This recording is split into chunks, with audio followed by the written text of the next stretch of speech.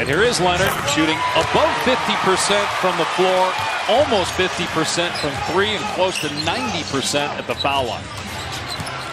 And Pop was telling us that both guys, obviously you miss them on the offensive end, but really it's on the defensive end, getting guys lined up, as Duncan's here tonight and could return after the All-Star break.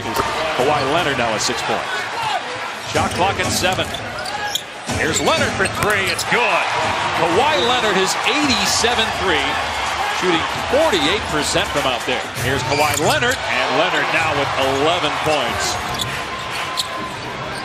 Now you can't leave Leonard wide open. He buries a three. 14 for Leonard, his second triple. Dallas coming off a home loss 2 nights ago. Retired team though. They played 13 or 19 games in 32 days. They got a back-to-back. They're on the road in Memphis tomorrow night. The Spurs are home to the Lakers. By the way, the Spurs have not lost this year on the second game of a back-to-back. It's a 34-point game.